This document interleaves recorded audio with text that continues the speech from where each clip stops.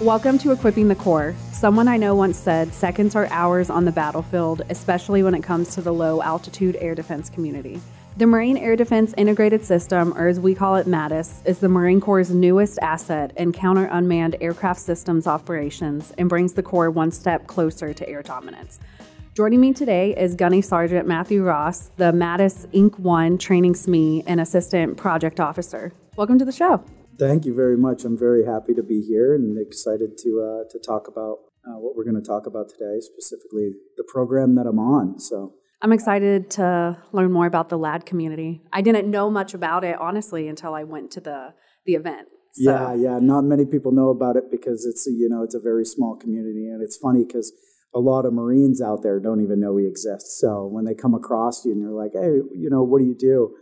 You're like, I'm a LAD gunner. They're like, what is that, right? Like, is that a door gunner on a Huey? Like, I have no idea. So it's pretty cool. And then they find out and they're like, I want to do that. Yeah. They're like, it's super cool. And I'm like, obviously it's funny in the Marine Corps because everybody thinks that your job is the coolest. Yeah. But then you think their job is the coolest. So it's a cool dynamic. If only you could just do little rotations and do everyone's job at one time, that would be fun. Yeah, that would be phenomenal. I mean, I've had an opportunity, but we'll get into that. I've had an opportunity to do many cool things. So my little joke that I have to throw in, has anyone ever called you a little lad?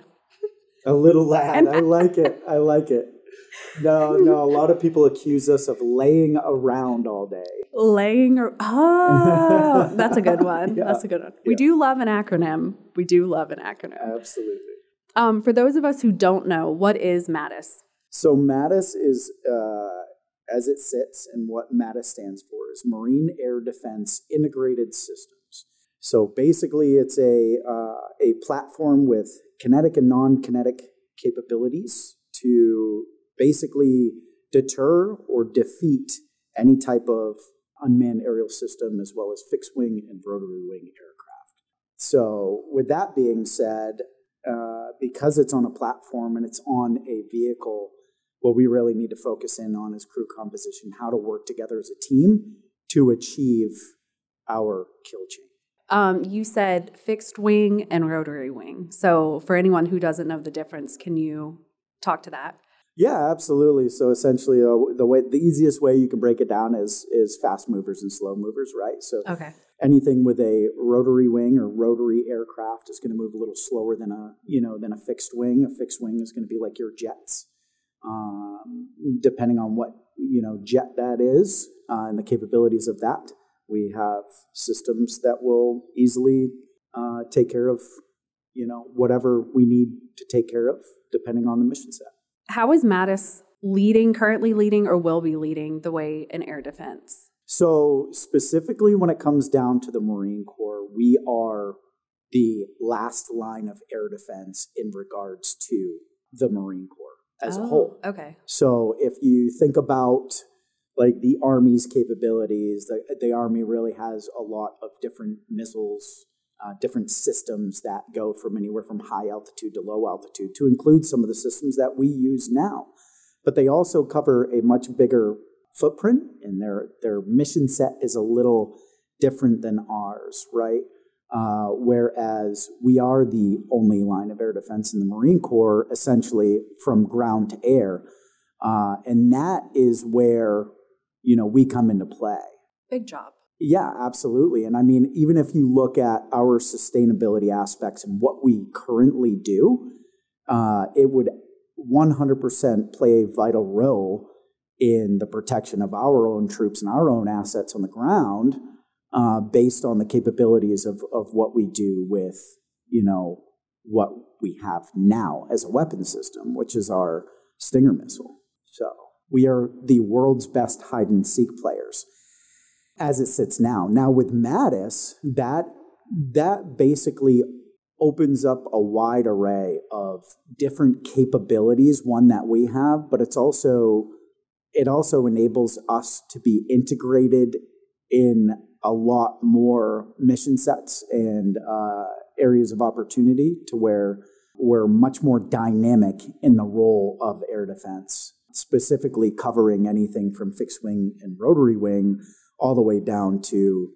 the lowest level UAS. So it's a multifaceted capability that we need, and that we're thankfully going to have as a community to provide that protection, eyes in the sky, no matter what the size and capability of the adversary has, right? The fact that it can go after small and large is great, because normally it would be two different systems, one for like the larger fixed rotary wings and then one for the drones. Is that correct? Yeah, I mean, like I said, specifically when it comes down to MADIS and this program is we're extremely multifaceted. So if we're talking about the way we operate now, then yeah, I mean, we have assets that will aid us in the completion of counter UAS, 100%.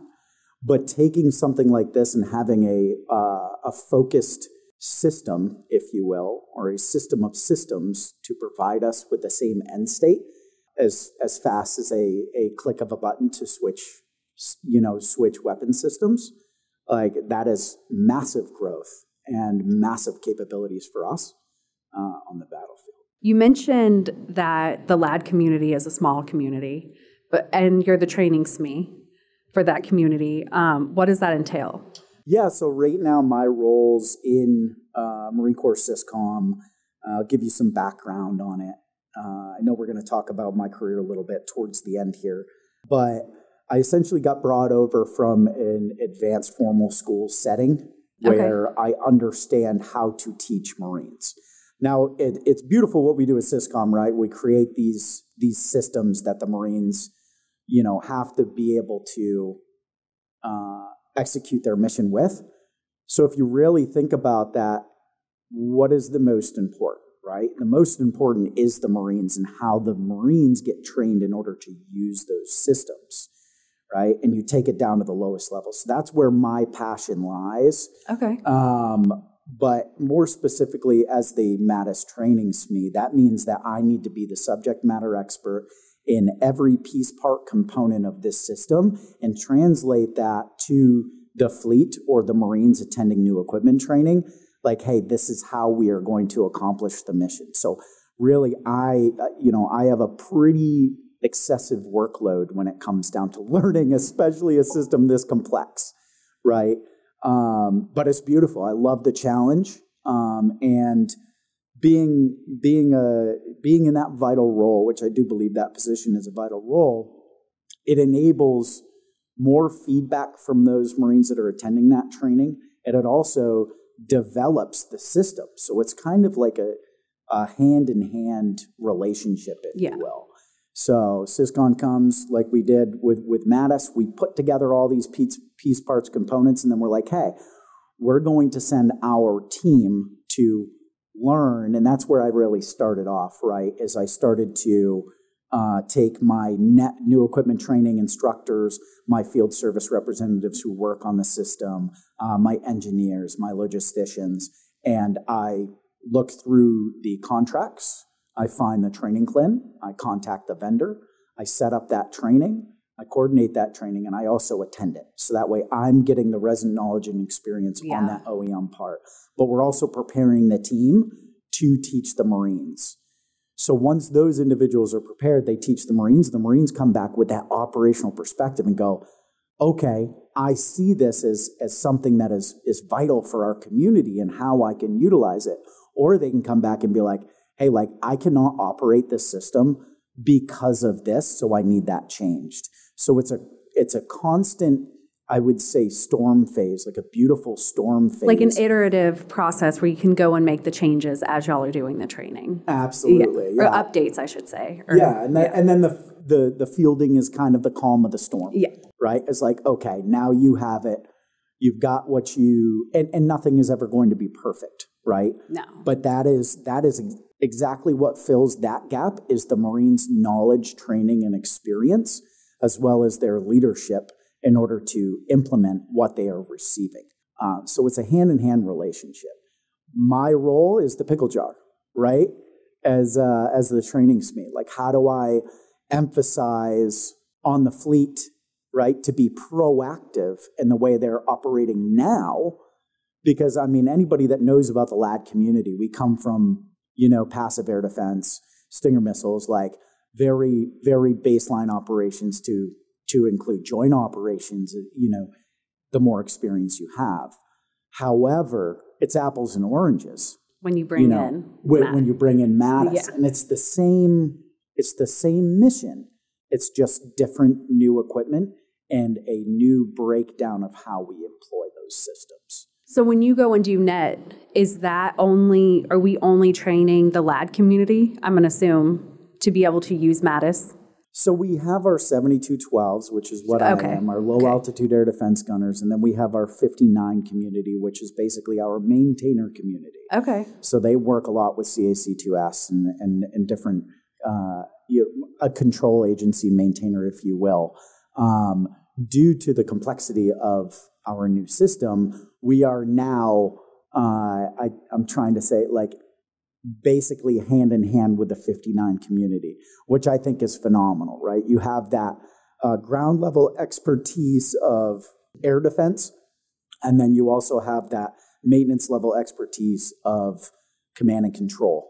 Okay. Because it all comes together. Absolutely. Yeah. And the cool thing is, and I think this is a kind of like a new day and age thought process, in my opinion, right? A little leaning away from the archaic aspects is we work together hand in hand, and in either way, we're all Marines. Yeah. And when it comes down to crew composition, having 59s and 72s work together to complete one mission, I think is extremely exciting, and makes us that much more capable. It's the same mission. Yes, yeah. Exactly. I would also assume that the vehicle operators, are those involved in training at all? Or would the Marine driving, let's say the JLTV, is that a separate? So they would go through net training for JLTV, not necessarily MADIS. So this is the cool part about where we are now. And I guess I'll talk on that a little bit. Okay. Now that you bring it up. Historically, LAD gunners have not only done their primary mission, which is low-altitude air defense, right? Which is ground-based air defense. They also have to, just like I was, when I joined the Marine Corps, I had to get my Humvee license through the training pipeline, right, at the schoolhouse. And then I roll over into my main MOS to include learning how to operate and have gross familiarity with operating a medium and heavy machine gun. Right? Is that just for the LAD community, or is that all Marines?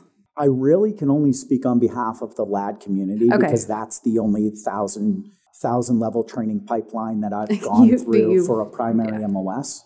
I don't believe so. I mean, a lot of Marines are extremely multifaceted, right? A lot of communities are extremely multifaceted. Like, what is one of the key components to any successful business or warfighting organization, I mean, across the board, or relationship, communication, right? So we also learn how to utilize our communication assets.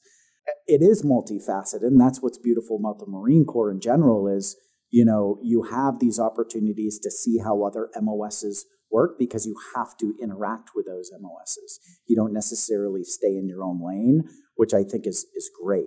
But bringing that around, circling back around to the community, is we're going from apples to oranges. So the most important part for my role is to make sure that we are being proactive as a community in order to take on this new, vital role. Yeah.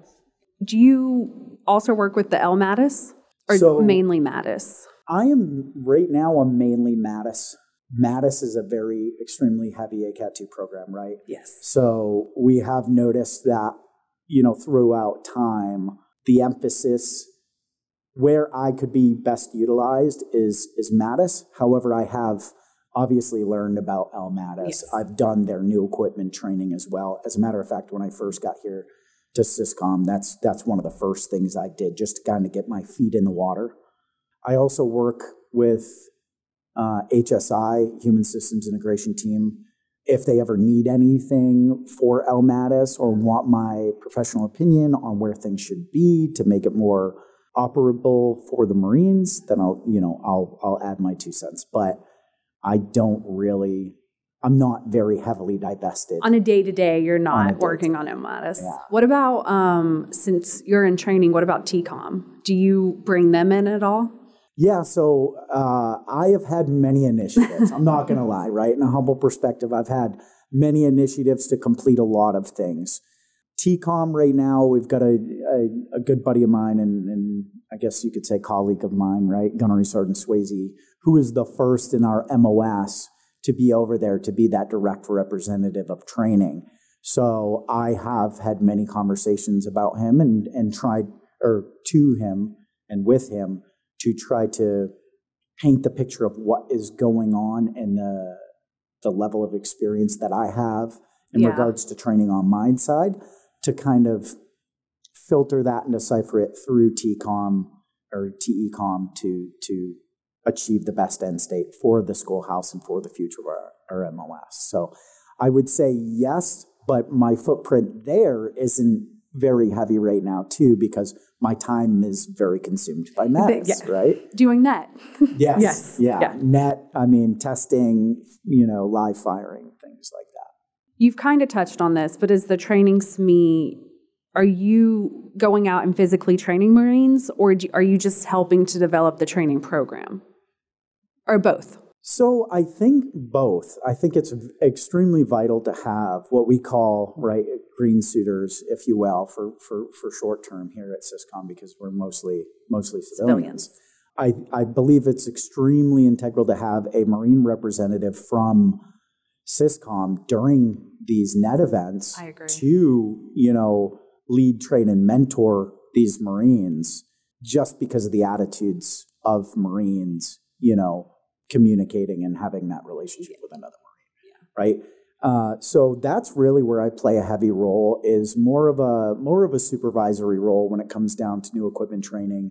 Prior to the first one we did, I did review all, 26 master lesson files and helped basically develop that, if you will, by sending those net instructors to the OEM training and then reviewing the curriculum. But a lot of the times, and I love doing this, it's more of the janitorial aspects. And by janitorial aspects, I love janitorial aspects because the smallest, most minute, intricate detail can be the make or break. Yes. Right? Yeah. So being able to anticipate those or anticipate issues and finding solutions prior to them showing up, which would essentially degrade the training for the Marines, like that's my bread and butter. That's what I enjoy doing. So that's where I kind of play a role. Okay. That's where I play a role when it comes down to that. And I miss Marine interaction. I'm not going to lie. Like working over here is amazing and it's beautiful opportunities, but I'm a Marine. I'm operational. I love training Marines. Which that leads me to my next question for you. You're a lad gunner. Mm-hmm. And you kind of talked, how did you want to come and do training? How did you end up at PEO? Funny story. So, funding is important. Sending Marines where they need to go is important as well. Yes. And so I was over at the Martial Arts Center of Excellence, working a few roles over there. I was teaching a lot of Marines in these programs and, playing a pretty vital role over there. That was kind of my B billet, right? That was my additional billet. So a lot of people will go drill instructor, recruiting, MSG, things like that for their additional billet. Whereas I went over there and I became a advanced formal schools instructor. So I got a phone call one day from Master Guns Terlaki, who is basically over at SysCom and CD&I, direct representative of my MOS and the AUC field manager. He gave me a call. I was coming up on orders. He was like, hey man, where do you want to go? And I said, you know what? Like I'm at 11 and a half, 12 years at the time. I was like, needs of the Marine Corps. I'm not going to argue where you send me. I have, where I would like to go, but regardless, grow where you're planted. And, he kind of expressed to me that was a breath of fresh air. And, like he could have sent me anywhere. He said, how does the program office sound? We need, we've got this new program coming out. developed program that we're really pushing towards Milestone C. And I really need a training representative over here. And with your background, like, we could use that. And I was like, sign me up. Like, needs the Marine Corps. Had no idea really what I was getting myself into. Kind of logged into the DAU community, Defense Acquisition, started digging through that, realized that there's a lot of associated acronyms that also the Marine Corps has acronyms for. So it's been a process of learning the acquisitions world. I wouldn't say I'm the best at it, but I believe nobody would say they're the best at it. It's a lot to learn. It's a lot to learn. Yeah. So I really try to stay in my my operational lane and provide just as much validity and support as I can to our great GBAD team, because we have, I mean, I haven't been a part of any other team over here at Syscom, but we have an absolutely phenomenal team on this program. Y'all's team is pretty great. It is. I like them. Yeah. Not that I have favorite teams, but. Yeah. No, I absolutely do. I'm biased. I mean, I'm a part of the program, so. Yeah. Did you want to work in low altitude air defense when you joined the Marine Corps? Yeah. So, interesting story. I joined the Marine Corps as combat support. Okay. And under combat support, you have artillery, used to be tanks. Shout out to retired Master Sergeant Chewy here. It was a part of the program, came over and helped us develop. Love you. But we'll have to send him this episode. That was a part of, combat support, and then air defense control community as well, and LAD. And when I joined, I thought I was going to be artillery, right? So, all throughout boot camp and everything, I'm like, 811 artillery. Yeah. And then I hit Marine combat training, which was a 7-week pipeline or 5-week pipeline at the time. Came to the end of that, and they're like, reading off Private Ross, 7212, low altitude air defense gunner. You're like, what? Same thing. I'm like, I have no idea what that is, but it sounds so cool. So I asked the sergeant, right? I'm like, Sergeant, what is that? And he's like, oh, you're going to be a door gunner on a Huey. And I was like, oh, sweet, right? I'm going to be flying. Like, this is great, Took me back to the Vietnam videos, right? And the Vietnam movies. And then I see my orders and it says Fort Bliss, Texas. And I'm like, what is in Fort Bliss, Texas? You're like, where's that even at? Yeah, absolutely. Right there on the edge of Juarez, right? So I fly in there, and lo and behold, I find out I'm absolutely not a door gunner on a Huey. I'm a FIM-92 Stinger missile operator, essentially, providing low-altitude air defense to the Marine Corps. So okay. Once they said that and went through the training pipeline, I'm like, great, this is my bread and butter, and we just kind of continued from there, and I love it. I love it. Small community. It's easy to get a bad reputation. It's also very easy to get a good reputation, So your faith is kind of in your hands, just like anywhere else, right? But, it's really great. You can provide a lot to a small community like that. So I'm extremely happy to be a part of it. We've talked about the LAD community, but we haven't talked as much about LAD battalions and what their mission is. We've kind of touched on it, but can you give an overview? Because you've been at a few battalions. Yeah, absolutely. And again, I've also put my head through a lot. So I will kind of short stint it, but essentially, LAD battalions are there, and LAD gunners are there to provide ground-based air defense and air-based ground defense. Okay. Right? That is right now with what equipment we have. That is our mission.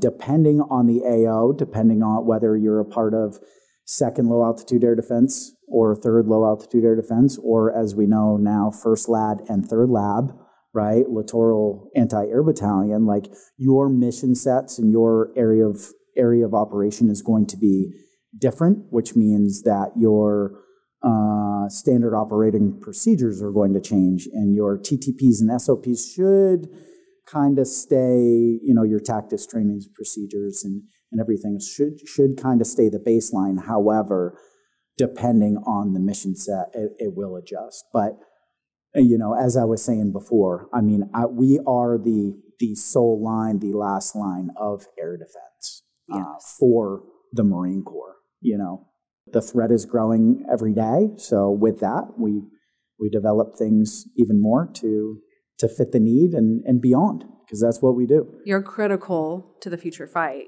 Absolutely. Yeah. Absolutely. So, and for a while, I mean, as we know, like, we continued to sustain and train, but the threat wasn't as relevant, especially when I joined, in regards to superiority, right? And now, if you talk about, depending on the level of threat, we really need those assets. And that's exactly what we're doing. So you've been in for a little while. 12 years, 13? 14 now, going just shy of 14 years. Okay. How have you seen technology change over time? Has it been a big change from where you were when you first joined to where we are now? I have absolutely seen, and I'll just specifically talk about my community and the assets that we've had. I mean, we went from, passive air defense, early warning and queuing through a radio, like, hey, you have an aircraft coming over from this direction to this direction. Yeah. And hopefully, you can orient your body and yourself. You're good enough, you are skilled enough and have enough situational awareness to know where that aircraft is coming. Baseline would be that we're the world's best hide and seek players from aircraft. So even if you didn't catch them, hey, you got a leaker report, but two, you didn't defend your asset. But majority of the time, like, we would find a way and we would train to those abilities extensively with the technology that we had. All the way up. Lethal then, lethal now. Yeah, absolutely. And it again, it kind of reverts back to, and you can see where my mindset is at, right? It's all about the Marines. Yes. The capability lies within the Marines and how much they are going to be knowledgeable and proactive at learning exactly how to execute these things. But circling back around to technology, so that was kind of the baseline of where I started, right? Whether it was setting up a fake position to kind of steer whatever enemy or red cell that we had towards that position in order to have the tactical advantage. You're talking very archaic, right? Yeah. Eye to eye, tooth to tooth. However, where we sit, right, the technology that we have has absolutely increased our capabilities, from joint range extension capability that we got, a little later in my career, where we could, log into radars from our positions and, be able to see where the aircraft are flying. And, that's a huge asset, from early warning and queuing, and just getting that, those radio signals to, like, oh, hey, I have this picture. I know where my teams are. I know where my defended asset is. And I also know my minimum risk routes and checkpoints where friendly aircraft could be flying. And it's just so much easier to decipher what's going on in the sky. It's a bigger picture that we have now than we had in the past. Absolutely. Yeah. And then leading up into MADIS, and I'm not going to dive too much into the capabilities of MADIS. However, it is extremely capable in regards to the C2 aspect of being able to have eyes on the sky, eyes on the ground, and direct situational awareness from a seat in a vehicle, to being able to operate my weapon systems via remote weapon station. Also having the ability to direct my weapon systems via technology and, to shorten the kill chain of anything that is a potential threat. So the evolution of technology, if you will, has been exponential throughout our time. And just my generation alone, I mean, I went from a home phone to the world at my fingertips. So it's really cool to see how, it's developed not only in my life, but in my occupation. Whenever I think of LAD sometimes, so I've been watching the show Reacher. I don't know if you've ever seen it. Yeah, absolutely. Yeah. In the second season, how they're going after those launchers that they're shooting them from the ground. That's always what I think about. Absolutely. With technology, and I guess I'll just mention this, with technology, you also have to make sure that your technology is not going to be compromised. Yes. Which we do a phenomenal job at. Which was a big topic in the show, but yeah, absolutely. And it's a big real life topic, and we do an extraordinary job to make sure that when we're developing these things, not only can we utilize them, but they're not going to be compromised. And then, we're protecting the American public. Absolutely. Yeah. Absolutely. Do you have Marines reach out to you directly if they have questions, or does that happen a lot? Yeah. So absolutely. The first thing I do during NAT, is I write my name and my number up on the board, and I let those Marines know, hey, I understand there's a chain of command, but if you have questions, especially if it's going to make you a better warfighter, absolutely call me anytime, and I've had quite a few Marines hit me up about those things, right? And contact me about those things, which I believe is extremely important, especially when it comes down to leadership, right? Manage work, lead the people. Yeah, I think it's great that almost everyone here, they're always open to giving out their phone number, their email to any of the operators, and just being like, give me a call. I can help. We're always here to help. Because they don't always know where to go if they have questions. Yeah. And I will say, I've been contacted quite a few times, but not as much as I would expect. And that makes sense. I mean, the interaction between a lance corporal and gunnery sergeant can be a bit intimidating. Yeah. However, I have emphasized multiple times, that open line of communication is extremely vital to not only your success, right? Because we talk about our individual success, but our success as a team in order to execute our mission, and that's what we focus on. You mentioned earlier that the MADIS system is leveraging existing capabilities and bringing them all this disparate pieces together to make this system. Has that made training easier and sped up the acquisition process? Yeah. I mean, there are assets or things on that vehicle that people have a resident knowledge in. And not only that, but they're more capable now, but the level of training stays the same, which is phenomenal. Okay. I would say it has accelerated the program. If you were to put, minutes on a scale and hours on a scale, it has absolutely assisted with that process. To include, some of the Marines and our units, our LAD units, have this equipment. So they're very familiarized on it, and not only that, but they've utilized this equipment on past versions of MADIS. So it's really cool to see that we are sticking with the same construct with a few things, but advancing our capabilities with those same or upgraded pieces of equipment. Marines have been, because Marines have been working with Stingers for a while now. And absolutely. That's still part of how we're doing air defense. Yeah. So they know the capabilities and limitations of that weapon system. Now it's just, mounted on a vehicle and operated differently.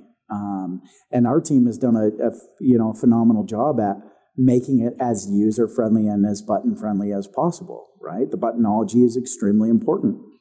So, it absolutely has assisted not only in the training aspect, but the acquisitions aspect.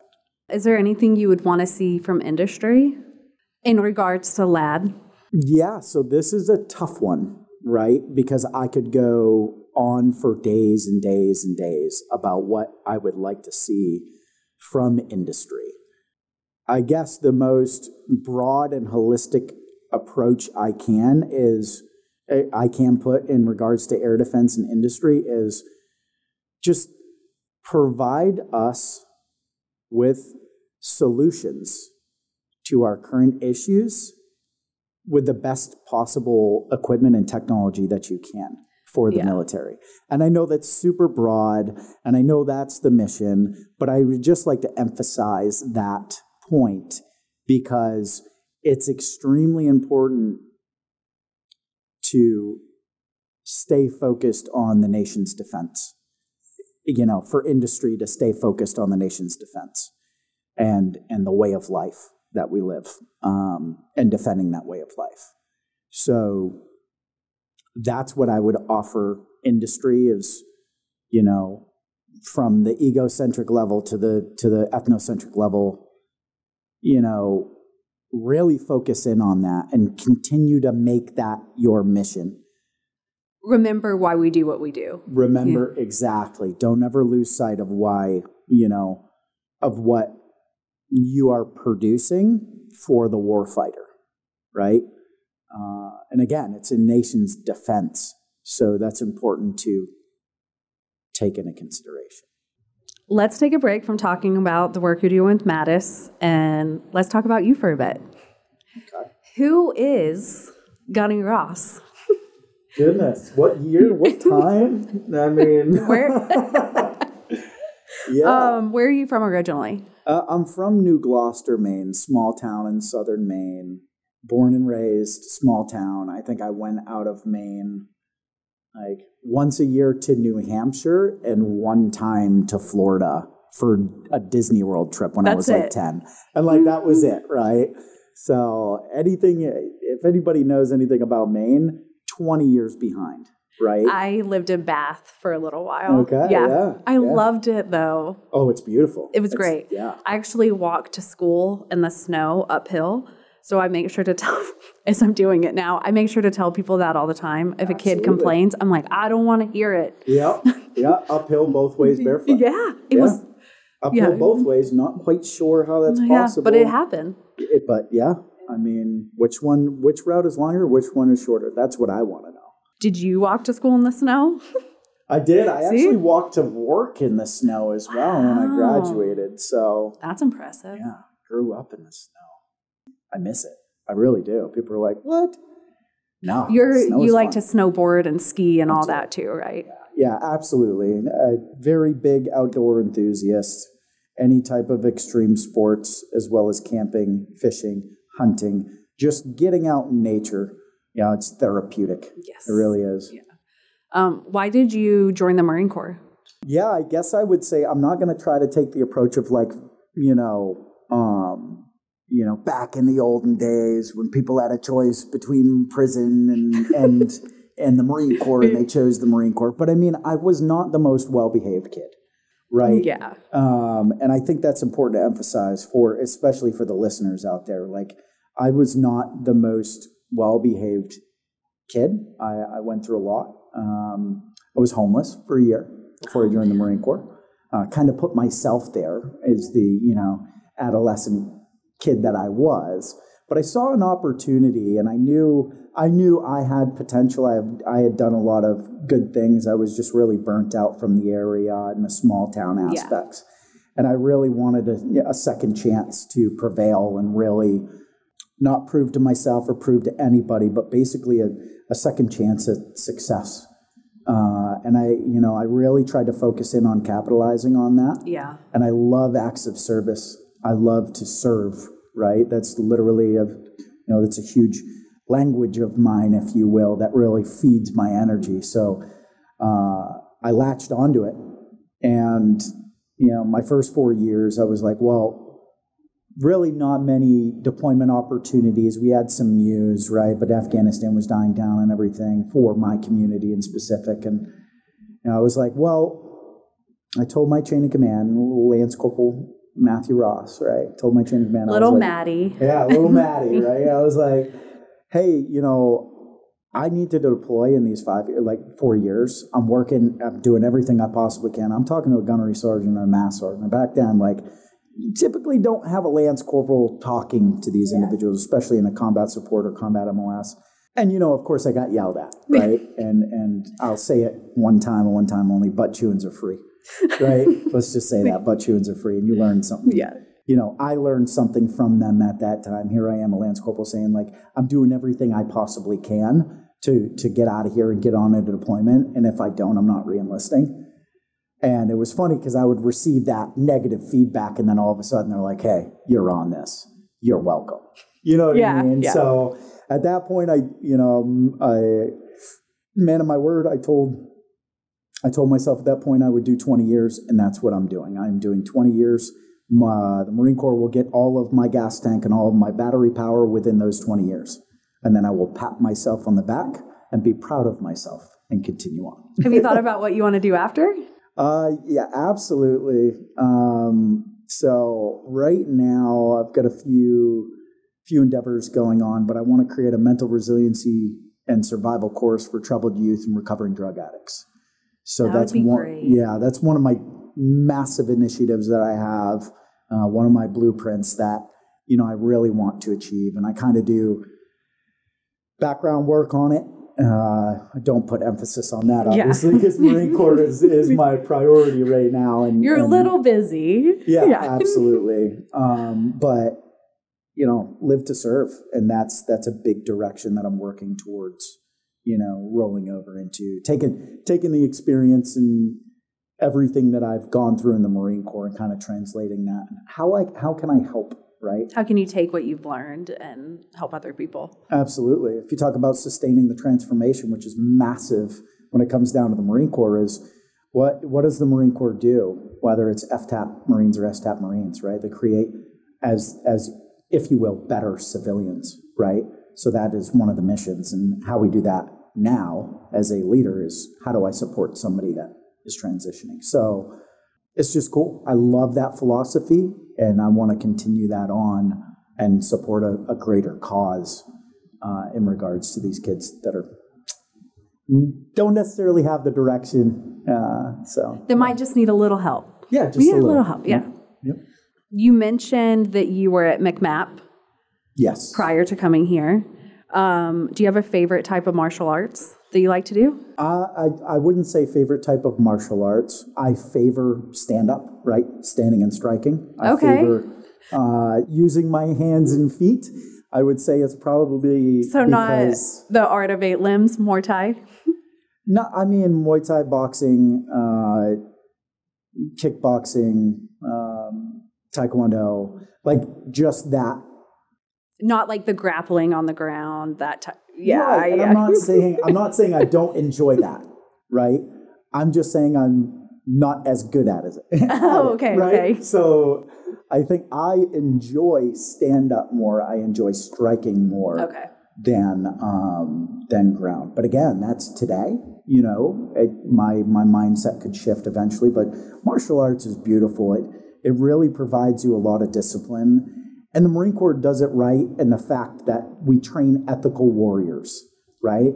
So we're not out there training people to be, bad, if you will, and walk into a bar and beat people up and say, yeah, I can take that guy, I can take that guy. But essentially, the philosophy truly is like anywhere I go, people are more protected.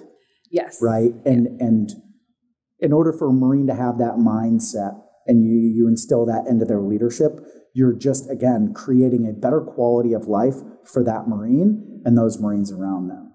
Yeah, I like that you say that because I'm training in Muay Thai, and and my friends are like, oh, so you can beat people up. And I'm like, no, so I can protect myself. Like and it's like, it's just a calming experience. So it is, absolutely. And it has a lot to do with energy. I mean, I've dealt with a lot of hostile situations, and for you to be able to remain calm is profound. It's in those situations. It's difficult. You have to work on it. Absolutely, absolutely. So we do it right. That's really where I enjoy it.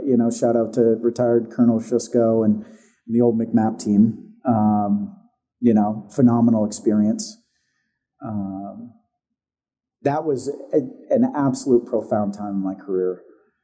To work there, and it developed me a lot, right? Do you still practice or not as much? I have not in the past 2 years. I am probably extremely rusty. So I could take you in sparring, probably. Yeah, probably. You know what? It is what it is, right? I'm willing to learn, But no, I've recently, so I've got a few MRIs done and stuff recently, so I'm just trying to get back cleared and get back into it, right? Get back into the swing of things and really dive into the ethics aspects and the ethical warrior aspects, and tie back in with the friends. And another thing, I'm going back to the fleet, right? So I want to make sure, if I'm wearing stripes or tabs on my belt, like one, belts hold up your pants, right? It's about the leadership that you provide. But like, if I'm going to wear something and I've gone through that, like I want to provide the Marines with that, or I don't wear the belt. I don't. You see what I'm saying? Yeah. It's not for you want to be able me. to give back. Absolutely. And the same thing goes with Marine Corps Instructor Water Survival. Like, I just recertified the other day, and then Force Fitness as well. I've worked hand in hand with that team and been a part of that team. So just tools in the toolbox to develop the Marines. I love doing that. Tell me about your family a little bit. Okay, yeah. So I have an 8-year-old son, Nicholas. I absolutely love him. Of course, he's my son, my little handsome man, my little mini-me. And then I have my 5-year-old daughter, Evelyn, who is 100% my actionable payback. Nicholas is more of an emotional payback. And when I say payback, it's a beautiful thing, right? Any parent out there really knows that your kids teach you more in life than anybody ever will, right? You think it's your parents. Well, you're actually teaching your parents, right? So it's important to take that into consideration. But yeah, I'm absolutely blessed. Absolutely blessed. They are the light of my life. I've got a wonderful girlfriend as well, who is unbelievable. I am extraordinarily blessed. I really have a phenomenal life. I do miss my kids a lot. They do live up in Maine. Oh, that's rough. For now, yeah. But military life is not easy, right? It's not. It's really not. And it's hard on kids. Absolutely. Yeah. So it's just important to take into consideration. And they understand, right? Yeah. Daddy is in the Marine Corps. Daddy's serving the country, travels a lot, this, that, and the other. Not saying I am not willing to adjust my career attributes and my career path to make sure that my kids are 100% taken care of at all times. Yeah. But yeah, I truly am blessed. As you can probably see, though, especially for the viewers, I'm a very optimistic person. That's just you are. I don't think I've ever heard you say a negative thing, which is breathtaking. Yeah, I would say 10% of the time. But when you catch me in that mode, it's, I'm probably hangry. Yeah. Or, I'm probably just, everybody has it. Everybody has a day when you're feeling a little bit like Eeyore. I don't bury it. It comes out when it comes out, I feel my feelings. Yeah, exactly. Totally okay. But yeah, no, my family life is good, very dynamic. This is everybody's favorite round. We call it the lightning round. So I'll just ask you a question, and then you just tell me the first thing that pops in your head. Okay. All right. What's your favorite ice cream? Black raspberry. If you could have an unlimited supply of one thing, what would it be? Freedom. What's something on your bucket list you haven't done yet? Skydive. Okay. What's your favorite TV show, book, movie, or podcast?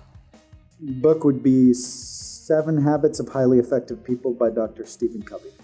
That's a good book. Perfect. Thanks for coming on the show. Absolutely. I've learned a lot. Yeah, That's great. Yeah. I mean, this is a first-time experience for me being on any type of podcast, and super excited, and I'm happy to be on Equipping the Core. Wonderful. Thanks. Thank you.